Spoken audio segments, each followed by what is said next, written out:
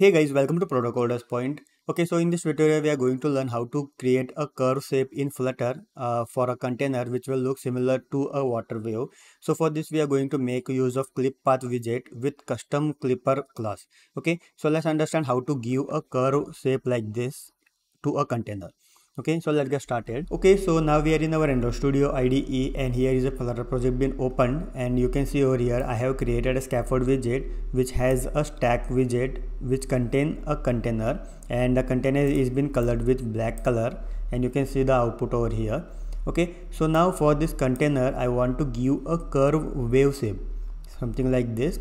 Okay, so for this we can make use of ClipPath with the CustomClipper property. Okay, so for this all you need to do is just wrap this widget with ClipPath widget. Okay, so now we need to just give a path for a cutting a shape. Okay, so here we have a property called as clipper. To this clipper we just need to pass a function or a class. Okay, so let's create a class over here. So here let's create one new class and I will just name it as buzzer curve. Okay, so this class will extend a property called as CustomClipper.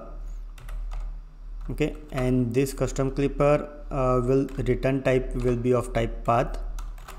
Okay, and now with this CustomClipper we have two overriding methods that we just need to import. So just hover over this class and just import this two overriding method.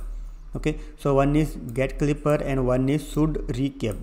Okay, so there is no use of it, so we just remove this and just return true.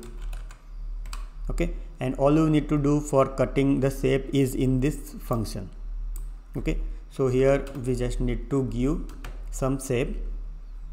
Okay, so let's do that. So before that let's call this function or a class over here in ClipPath clipper property. Okay, so now here let's create a path for cutting.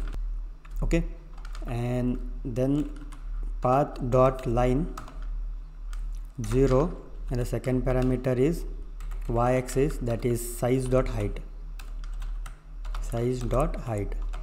into 0.75. Okay, so let me explain you what this does exactly. So let me type the code first.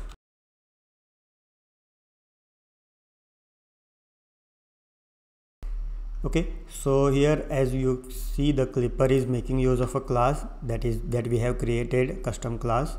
Okay, and here I am just making use of ClipPath, and here I have just defined a dummy path to cut, and then it is just returning the path that has been defined over here.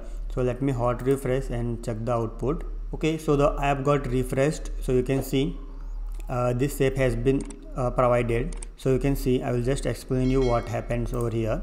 So here I am just traveling from point 0 to the height of the container that has been passed. For example, I am just traveling from this point to this point, okay, by this code. Okay, and then so this is the current position of the path. So from this path I am just traveling to y-axis 0 position. So this is the point. Okay, so now I just need to give a curve effect, something like this over here. Instead of traveling directly to this point, I just need to give a curve effect over here. Okay, so for this we can make use of quadratic buzzer 2 path. So here path dot quadratic buzz 2. Okay, so here we need to pass three parameters. One is y-axis, y1, y2 and y1, y2.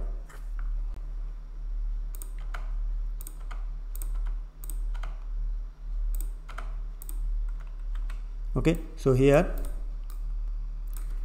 size dot width into 0.25,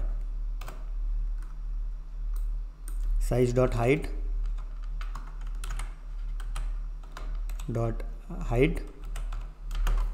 into 0.5,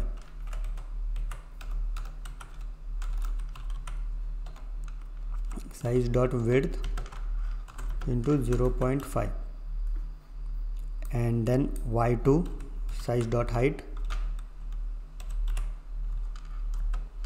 into 0.75. okay, so let's check the output by refreshing the app. So you can see a curve shape has been achieved. Okay, so now what is happening over here is, so first of all we are going to traveling from 0 to the bottom of this container, and after that I am just using quadratic buzzer to give this shape over here. So from this point I am just giving a curve to this point. Okay, so now from the current position I am just traveling to the last position, that is y-axis 0th location. Okay, and now what I need, I just need to go from this point downwards like this curve. Okay, so I just need to create one more quadratic buzz too, so I will just do that. Okay, so this time we just need to do it reverse. So first we gone up, so we just need to come down and go up. Okay, so here size dot width into 0.75, size dot height into 1, size dot width and size dot height. Okay, so let me hot refresh and check the shape what we get. So you can see I got this curve shape. Yeah, okay, so but I wanted to go this something like this, right? So here I have just missed one point, that is I just need to multiply it by 0.75. so let me refresh. So you can see now it is just perfect wave shape. Okay, so let me explain you once again what it has been doing. So here in this, with this code I am just traveling from this point, that is 0 position, to a container size. Okay, so now the cursor is over here. So once the cursor is over here, I am just giving a quadratic buzz to property to give this shape. So from this shape I am just traveling to this point. Okay, and now by this code I am just going down and creating one more curve up to this point. Okay, and then finally from this point, so you can see my cursor, from this point I am just traveling, creating one line to travel it back to this point. Okay, so by this I have just achieved the curve shape for a container.